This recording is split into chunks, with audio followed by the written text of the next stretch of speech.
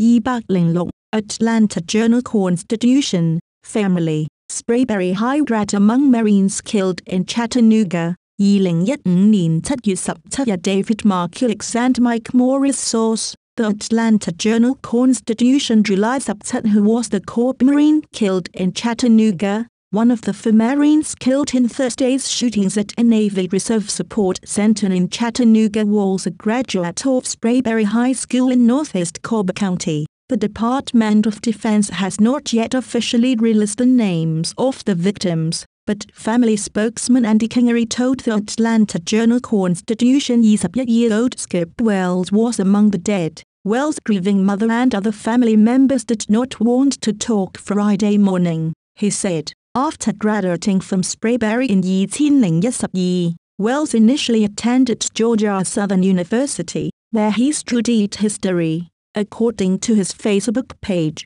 he went to college, Kingery said, but felt he wasn't called to that and felt a calling to serve in the Marines. Wells got out of boot camp about a year ago, Kingery said, and was doing what was asked of him. We don't understand the whys. Friends of Wells flooded Facebook overnight and Friday morning with messages of shock and condolence, heard the news and immediately went into denial. But the truth is you are gone and for the first time in a long time I'm confused. I don't know how to act or feel really, Julio Alberto Pedrosa wrote on Wells' Facebook page, which is filled with photos of the young Marine. All I can think about is all the good times in high school we had. Another friend, Caleb Wheeler, wrote, Skip Wells, it was one of the pleasures of my life to have had the chance to know you. Until the time comes when I see you again, I will forever have a void in my life that can never be filled.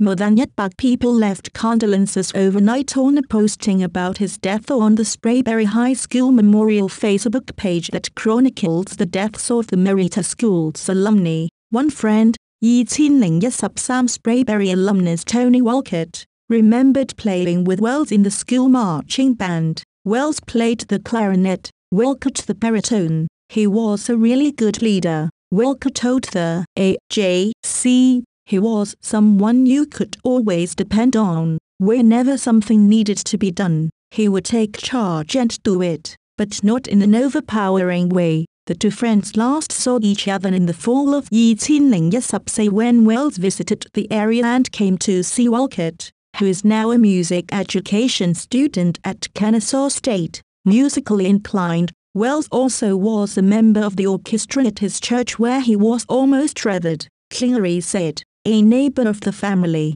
James Reed, who said he'd watched Wells grow up, said, he's someone whose future we thought was going to be very bright. This is quite tragic. Copyright C. 2015 The Atlanta Journal-Constitution, Atlanta, Bar. Visit the Atlanta Journal-Constitution, Atlanta, Bar, at www.ajc.com.